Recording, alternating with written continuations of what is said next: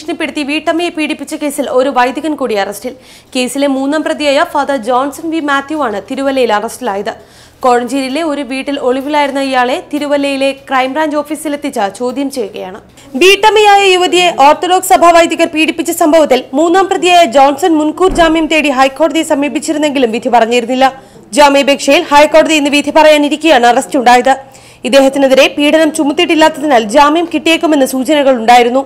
സ്ത്രീത്വത്തെ അപമാനിച്ചു എന്ന കുറ്റമാണ് ജോൺസണിനെതിരെ ചുമത്തിയിരിക്കുന്നത്. ഇയാളെ തിരുവല്ലയിലെ ക്രൈംബ്രാഞ്ച് ഓഫീസിലെത്തിച്ച് ചോദ്യം ചെയ്തു വരികയാണ്.